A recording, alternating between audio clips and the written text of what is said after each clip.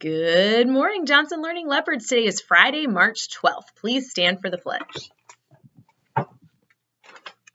I pledge allegiance to the flag of the United States of America and to the republic for which it stands, one nation, under God, indivisible, with liberty and justice for all. Please pause for the moment of silence on level 0.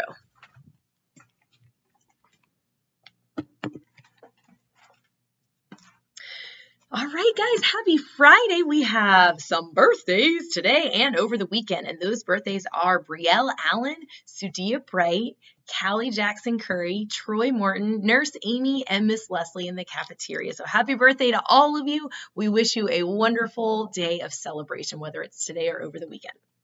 And just a reminder, we will be announcing some open-minded leopard leaders on Monday, so get ready for that. And please join me in reciting the Johnson Code of Conduct. As a Johnson Learning Leopard, I come to learn. I promise to roar by being respectful, open-minded, actively engaged, and responsible. I will always try my best. All right, and it's Friday. So please join me in singing the Johnson School song from wherever you are. Hail to James G. Johnson School, with your standards true. We will always love and cherish memories of you. Lift the chorus till it reaches even heaven's blue. Hail to James G. Johnson School, hail, all hail to you. You have been our inspiration through each passing day, and to you we pledge allegiance now and for always. Lift the chorus till it reaches even heaven's blue. Hail to James G. Johnson School, hail, all hail to you. I think I heard you guys all over Charlottesville. That was awesome. And forgive me, my voice is a little scratchy. I think I've been talking so much more than usual since we've got kids back in the building.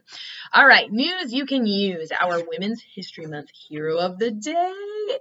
You probably don't even recognize her. I didn't even know her till I researched about her. Her name is Sarah Good. And though she is not as familiar to us, she is still totally and completely legit awesome. So she was born in 1850, and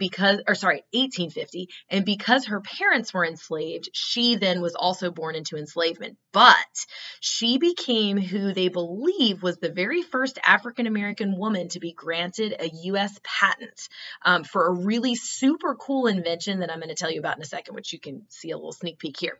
So here's how it went down, right? At the end of the Civil War, Good moved to Chicago and became an entrepreneur, which means she owned her own business. And here's where it gets interesting. She and her husband, his name was Archibald, and he was a carpenter. They owned this furniture store. And all these people would come in to buy furniture, but they lived in these like teensy little apartments that didn't even have room for a bed. So as a solution to that problem, Sarah Good invented a cabinet bed, which she called a folding bed. It's similar, if you've ever seen a Murphy's bed that are in some houses today, it's similar to that.